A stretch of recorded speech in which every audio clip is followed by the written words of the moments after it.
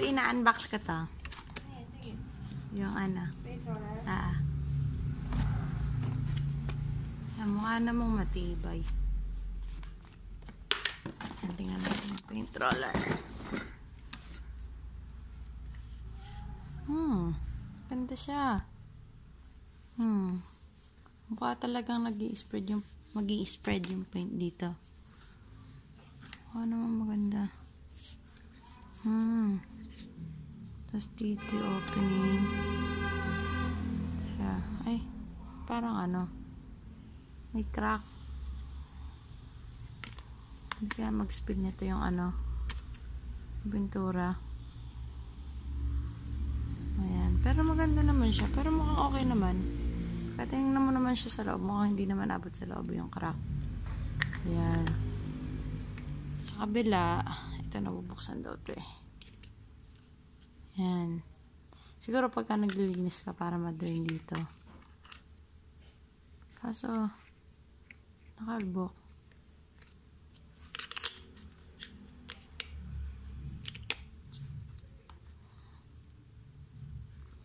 Huwag niyo magsara. Siguro ito dapat putulin para maisara ng maigi. Putulin na lang natin mamaya. Ayaw niya, nalalaglag siya. Nagbibigyan. Pero yun. Ay! So yun yung crack. Oh my God. Bakit may crack?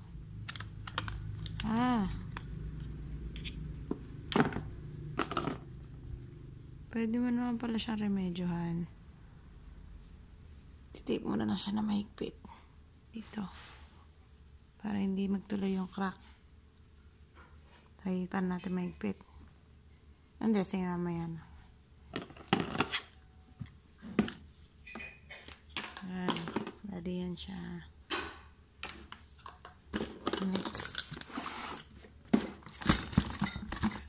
Dalawa talaga yung binili namin. Para makakumpare kasi parang yun sa review. Merong good review, merong bad review.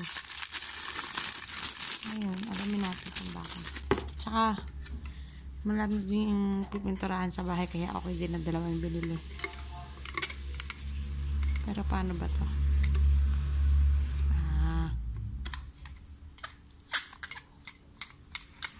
Ito yung rod para pagka magpipintura ka sa mataas na lugar. Yung part na pipinturahan mo yung mataas. Hindi siya. Ayan. Tapos connect mo siya dito. Ano mukha naman matibay siya. Mukhang tingin ko nasira lang to dahil sa shipping yung crack. Yung cause lang ng crack dahil sa shipping. Hindi kasi maganda yung pagkakapak. Ayan siya. Ano ba? Ayan.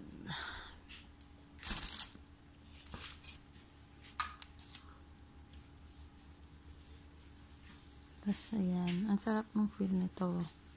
Mukhang maganda to yung pintura kasi mukhang makinis yung kalalabasan. Unlike nung yung roller na gawa sa tela. Yung nag-iiwan pa ng mga hibla-hibla ng buhok kapag pintura. Ito mukhang hindi kasi yun siya. Ang sarap niyang hawakan. Makinis.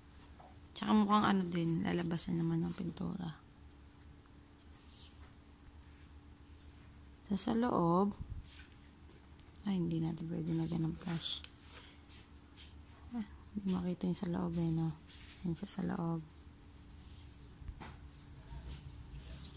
Yan. Ano pang laman ng box? Ay! Sorry. Yung pang pader. Ay, pang corner. Siguro. Yan yung dulo. Parang sunog. Tapos, yung pagkakadikit niya, parang lang, niragbihan lang, madali siya matanggal. Pero naman, mabalik din.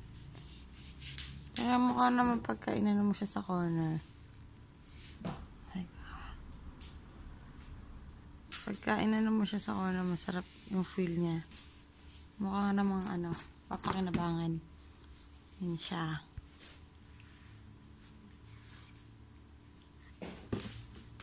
Tapos, ito, yung handle ng hindi, dito sa isa. Ito. Ilagay yan ng pintura.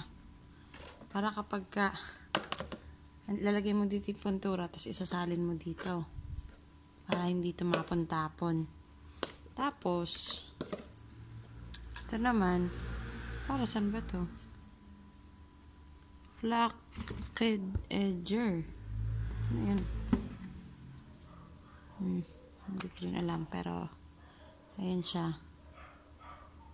Medyo siya, pa trapezoid yung shape niya. Hindi talaga siya bilog. Hindi siya straight. Ayan, tapos yun sa loob. Buto siya dito. Ba't kaya? Dito yan. Kaso paano ka ipapasok?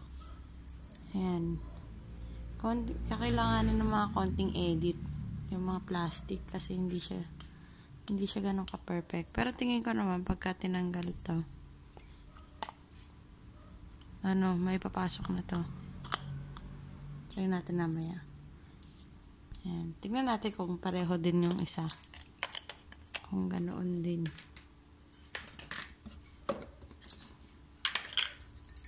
Ano ginagawa mo?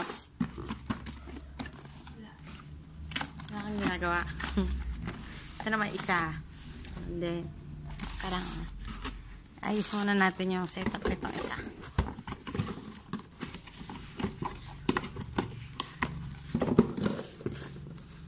Ito siya.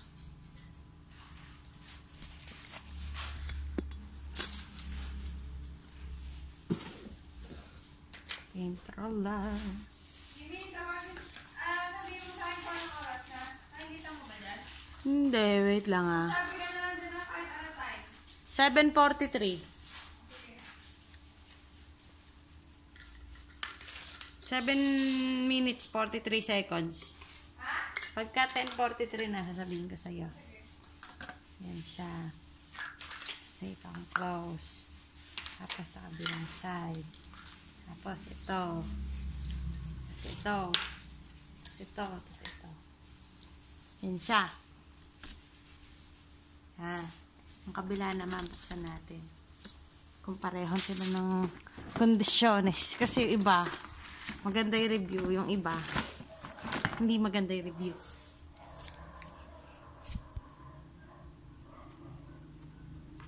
Ito, ganun pa din. Mukha naman maganda. Resting pala to nung roller pagka hindi mo ginagamit. Para para hindi mo ilapag sa sahig. Ganun. So, yun. Okay naman. Baba natin ulit yung camera. Ito, yung roller. Same naman ang quality. Tingnan natin kung may crack din to. Ito wala. Okay to. Wala siyang crack. Tsaka parang iba yung plastic na ginamit dito.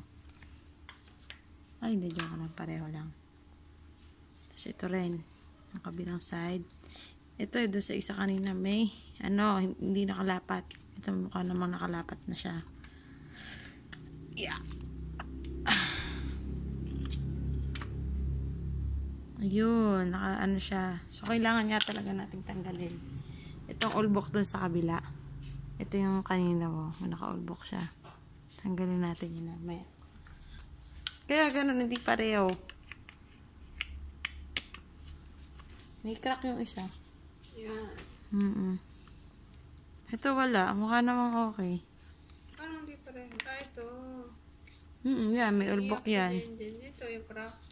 Sa kabila. Nasa kabila. Ito Hindi crack yan. Ano yan? Sobra lang yan. Pwede naman.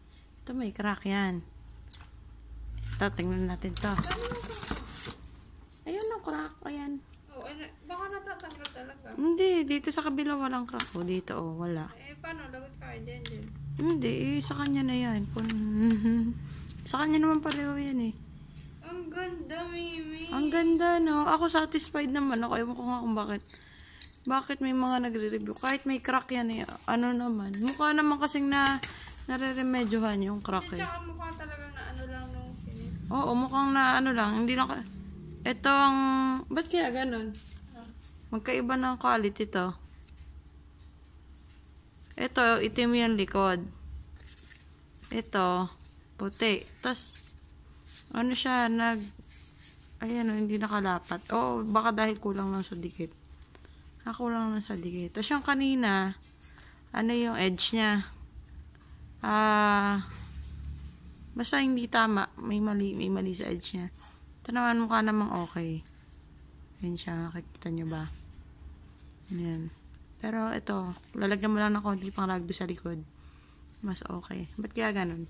Malas tayo doon sa isa ito. Mas swerte tayo dito. Tignan natin kung dito may crack. Mas maganda naman yung isa doon. Ano na ngayon? 11 na. Ano na? Okay na. Okay na yan. Okay na yan. 3 minutes lang ba? 11:41. Ayan, okay na rin. 4 minutes na din. Ito yung sa kabila. Mas maganda yung shape nito. Kasi parang medyo flat yung dito niya. Ito isa. Pero hindi naman hindi naman siya problema. Ayan siya. Tsaka, mas maganda rin yung butas nito. Isa. Isa dito sa isa. Ganun talaga yata. Mukhang hindi na siya na quality control. Pero ano naman, para sa akin naman, mapapakinabangan talaga siya. Yan, wala namang clock to. Tapos may ano siya. Ayan, may measurement.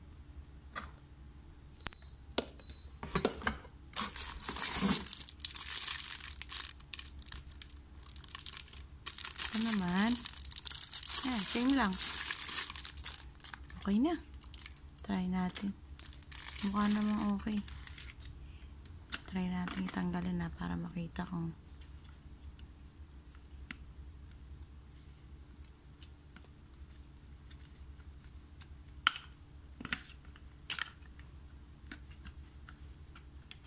may crack ba talaga. Wala talagang crack. Ayan. So, ang gawin na natin, ito, lagyan natin ng tape dito para magsara. Tapos ito, tatanggalin natin. Ito na. Bali, natanggal na natin yung sa gilid niya. Tanggal ko na siya kasi nagasgas ko siya. Pero okay lang, hindi na makita yan. Tapos, nilagyan ko ng tape yung sides para yung crack, hindi na siya magtuloy. Tsaka tingin ko, hindi nalulusot yung pintura kasi hindi naman siya sobrang labnaw. Kaya feeling ko hindi na siya lulusot dito. Andyan yung crack, hindi na masyado makita. Andito siya, ito. Ayan. Pero okay na siya. Ngayon, pagka na-remedyohan na, try natin sa next video. Kung ano bang mangyari kapag kung magagamit mo pa rin siya to the fullest kapag may crack, tas lagyan ng tape. Try natin to ipang pintura sa susunod na video. Ayan, okay na siya.